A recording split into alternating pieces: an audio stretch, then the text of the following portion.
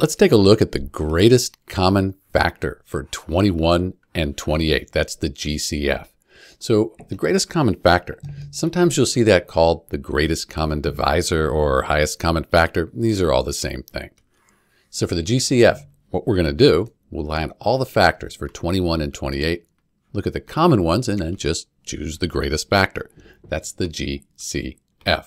So for 21, 1 times 21, that equals 21, and 3 times 7. Those are the factors for 21. For 28, 1 times 28, 2 times 14, and then 4 times 7, that equals 28. Those are the factors for 28. So we want to find the greatest common factor. We have our factors. Let's look at the just common factors between 21 and 28. 1 goes into 21 and 28 evenly. 3, no. How about 7? Yeah, 7 goes into both 21 and 28. So that's a common factor. And it looks like that's the greatest common factor.